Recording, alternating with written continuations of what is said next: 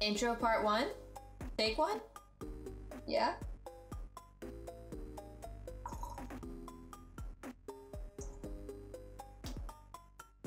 So today, I want to talk to you about writing a tattoo artist an email. So there are one of 3 ways to book a tattoo artist. One of them, and probably the easiest for both you and the artist, would be an email. When writing an email, I like to include these 10 things. The last 2 are optional, but are still worthy mentions, so hear me out. First, and probably the most obvious, is that you should introduce yourself. Just be like, hey, I am so-and-so, just so they know who they're talking to. Simple, you don't need to give them your life story. You don't need to give them what your career is. You don't have to say any of that. Just be like, hey, I'm Jess, and I'm a huge fan of your work, which goes straight into my second point. I like to butter up my artist or tell them how I found them or heard of them or whatever it is, especially if you found their work through another one of their clients. It's also helpful for them to know if they're doing any kind of online advertising, if they're really working hard on a specific branch of social media, to let them know, like, hey, I found you on Facebook, found you on Instagram, Twitch, Twitter, YouTube, whatever it is. Let them know, like, hey, this is how I found you. And then I always like to say, I am a huge fan of your work, because why else would you be emailing them? By saying that you're a huge fan, you're also implying that you're not going to ask them to change their style in any way when it comes to what the subject matter that you're asking them for. So, now that you have introduced yourself and potentially buttered up your artist, now you gotta tell them what you want. What's your idea? Are you getting a shark and an anchor? What kind of shark are you getting?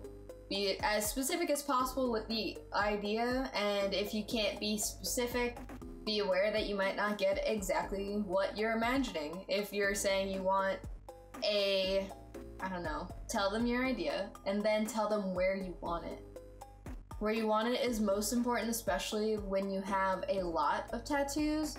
If you're getting a new tattoo where you have an existing tattoo, the new artist will have to take into account where your artwork is and how to draw around it. Tattoo placement is also super important. If you're not getting it on like an arm or a leg, it's especially important to mention it, even though you should always mention it. And then obviously size will play into your placement. Telling your artist the placement also kind of gives the tattoo artist an idea of the size, because if you're getting a tattoo on your back, pretty much the sky's the limit for how big that tattoo can be. But if you're getting it on your finger, it's gonna be way smaller, and maybe the tattoo's impossible to even get done. Then the artist can tell you that accordingly, whether or not they think that placement's a good idea for the subject matter you're asking for. So in your email, you're gonna wanna get a reference of their work that you like. And I'm saying their work because sometimes a tattoo artist can have multiple styles. If they have too many styles, huge red flag, I've mentioned this before. But if they do, like, I have one of my tattoo artists, Brian Falk, he does Japanese traditional and American traditional. So I would be like, hey, this kind of work is more what I'm thinking. So you can send him a picture of his own tattoo, or you can just describe it. I'm sure they know what their own work is if you described it well enough.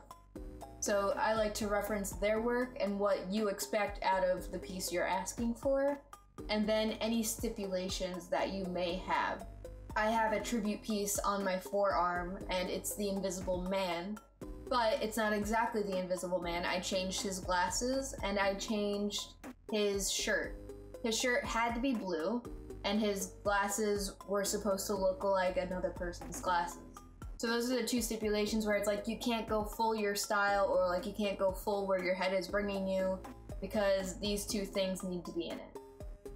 So just make sure that the artist is aware. Maybe every single tattoo that you have on your body is pink and red, and you want to try and keep all your tattoos pink and red. Obviously, you should probably go to an artist that usually uses those colors. But if you have an artist that's like using orange, pink, and red, maybe just be like, hey, this is what I'm trying to keep. And do you think we could tweak that a little bit?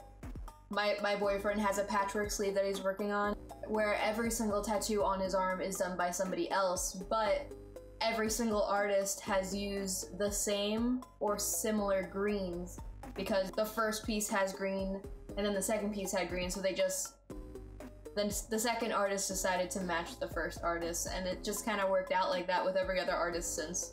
So we're 4 tattoos deep, and they've all used the same green. So you don't necessarily have to mention that you want it to be cohesive. Sometimes the artist will take it upon themselves to do that, which is great.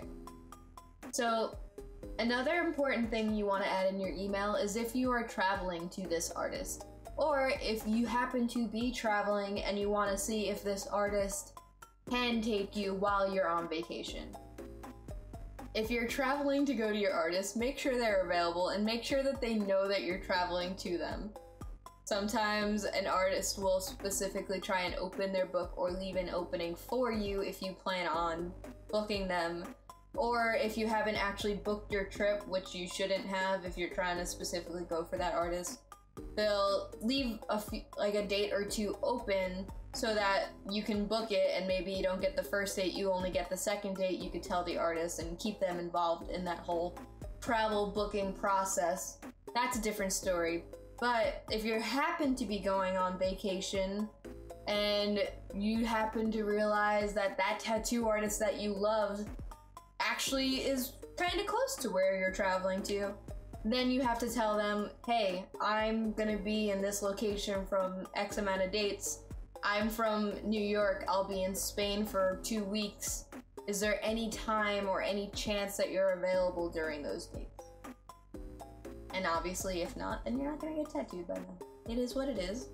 If so, they might try and move something around so they can take you. I mentioned this in placement, but you want to send a picture when you talk about placement, especially if you have existing tattoos. Or if you have something on your skin naturally that you want to tattoo around or cover. Unless, of course, it's a private area. In that case, you should just say in the first email where you want it. Don't subject anyone to that. No one wants to see your butthole. No one wants unsolicited dick pics. Nobody wants... Just be respectful. Tattoo artists are just people. So, just be respectful, but be aware that you should still send a picture at some point of that area. And then, of course, you also want to send a picture of the subject matter. So I'll reference my Invisible Man again. There are a ton of different iterations of the Invisible Man. We have the League of Extraordinary Gentlemen, the newest Invisible Man movie. I think just the Invisible Man as a title has been remade at least twice. I specifically wanted to have the Invisible Man from the 1933 film, so I sent that imagery that I found because I know what that looks like, whereas the person I'm sending it to probably doesn't even know what he would be looking for. Send subject matter. The more specific that you want a tattoo to be, the more references you should send. I think this is more of an issue when it comes to somebody's first tattoo. They want their first tattoo to have so much meaning. Anything and everything that has to do with them all crammed into one tattoo. You don't have to have every single life moment that you've gotten in your one tattoo. I don't need to tell the tattoo artist that my uncle used to make me hot dogs and hash browns every single time I came over. I just need to tell him I want my uncle's glasses and I want my uncle's shirt to be the Invisible Man's glasses and shirt. We don't need to know my relationship to my uncle. The tattoo artist, while I'm not saying they don't care, they have more than just you as a client. Their time is their money, and you should respect that. You can always tell them about your uncle when you meet them, you know? You can tell them while they're tattooing you. So I would just mention that, hey, this is a tribute tattoo, and then XYZ, the subject matter specifically pertaining to that tribute. There's no need to word vomit your whole life to the artist. Do not, and I pretty much said this already, but don't send your artist pictures that are considered explicit. Do not send a picture of your boobs, your butt, your dick, your vagina. Don't send any of those things unless they specifically ask for them after you tell them you want that area tattooed. And that's it. Keep it simple. Keep your email as short as possible, but make sure you also say everything that is needed to be said. Don't waste their time, and be respectful. And hopefully you get a great tattoo out of it. Hopefully these tips to writing an email help you in the future and all your future tattoo endeavors. Good luck, be safe, and hope you subscribe.